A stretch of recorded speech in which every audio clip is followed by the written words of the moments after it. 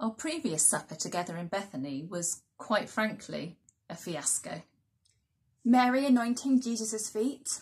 Judas's outburst. Jesus talking about his death. We were looking forward to a quiet evening, just a regular supper. Some food, some conversation, chilling, relaxing. That's how tonight's supper began, but that's not how it ended. We thought this night would be different. It wouldn't be like the supper at Bethany. But this time, it was our feet. This time, it was Peter's outburst. It was, however, another supper interrupted. During supper, Jesus got up from the table, took off his outer robe and tied a towel around himself. Then he poured water into a basin and began to wash our feet and to wipe them with the towel that he tied around himself. Jesus took our relationship with him to the next level. This was different. We'd seen him do miracles and reach out to others. But this was just him and us. We'd been together for about 3 years. We'd shared so much in that 3 years.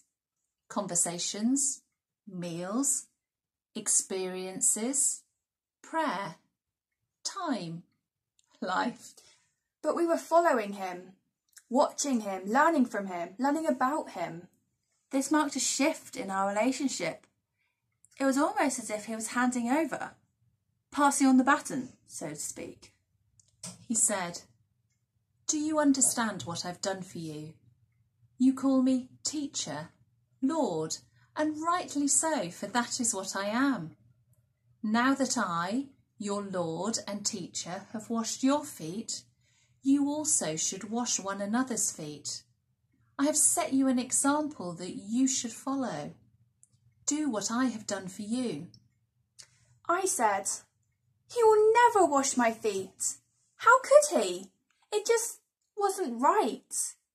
If anyone should have been washing anyone's feet, I should have been washing his, not the other way around." I think we probably all understood Peter's objection.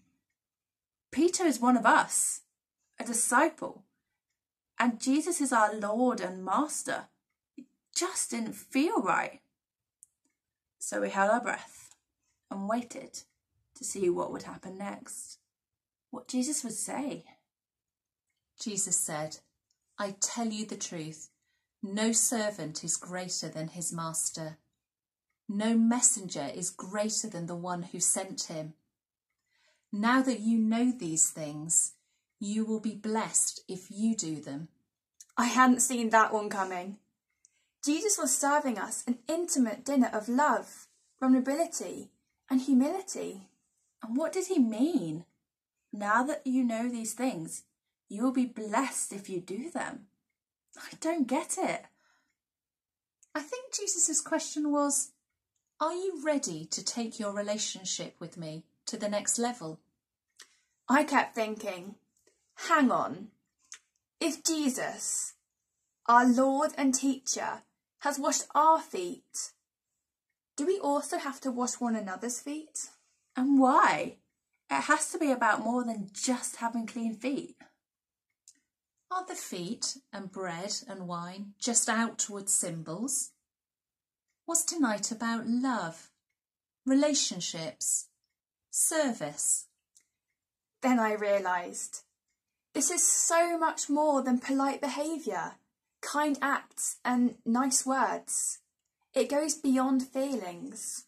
It is choosing to wash the feet of another, regardless of whose they are or where they have been.